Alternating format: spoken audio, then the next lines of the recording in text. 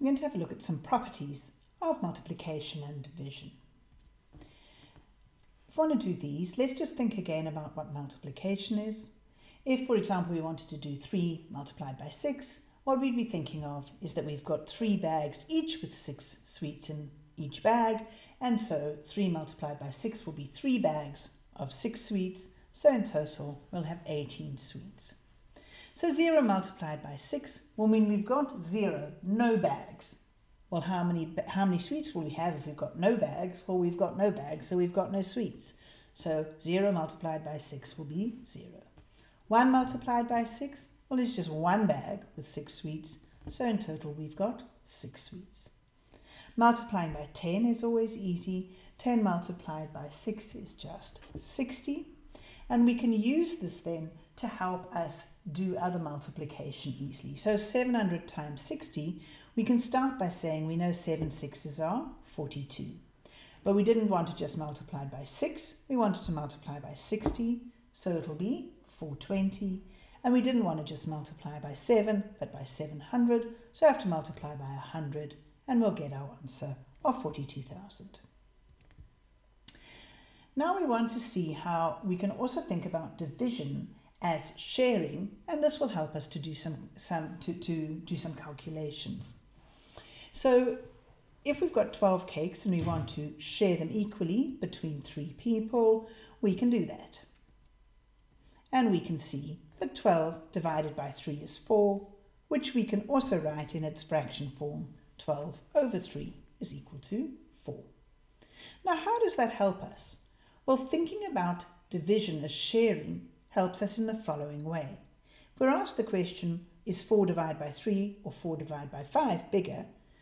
It's easy to answer because 4 divided by 3 is just 4 cakes shared between 3, and 4 divided by 5, well, there you've got 5 people to share those cakes. Which is going to have more? Well, obviously, if you've only got 3 people sharing the cakes, you're going to get a bigger slice of cake each. So 4 divided by 3 is bigger. So we can summarize this by saying if we've got 4 and we divide it by a big number, we'll get a small answer, which we can also write in the fraction form. Making sense of it? 4 cakes shared between a big group of people will mean that everybody only gets a really small slice. And if the crowd of people gets bigger, the slice of cake everybody will get will be smaller.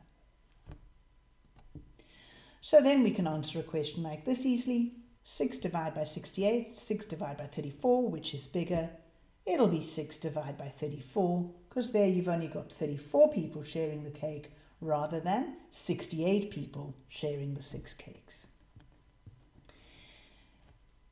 0 divided by 6, well, that means we've got no cakes and 6 people want to share them. Well, if you've got no cakes and 6 people are sharing them, how much are they going to each get? Well, they're each going to get nothing because there are no cakes for them to have.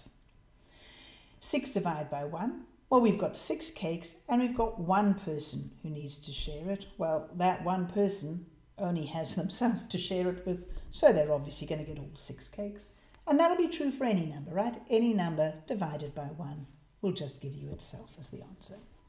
6 divided by 6, well, that's obvious. It's 1 because you've got 6 cakes, 6 people to share them equally. Everybody's just going to get 1.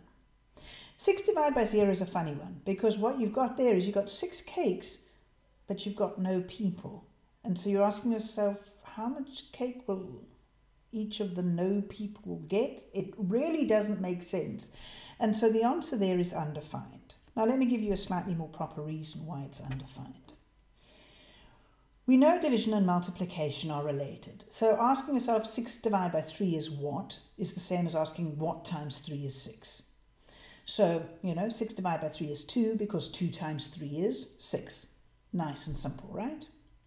So, if we're now returning to our question of dividing by 0, asking 6 divided by 0 is what is the same as saying what times 0 will give you 6. And here's where we're going to see there's a massive problem. So let's imagine we try 6 divided by 0 is 0, say. Well, that would mean that 0 times 0 would be 6, but that's not true. All right, maybe 6 divided by 0 is 6. But then 6 times 0 would have to be 6. And that's not true either.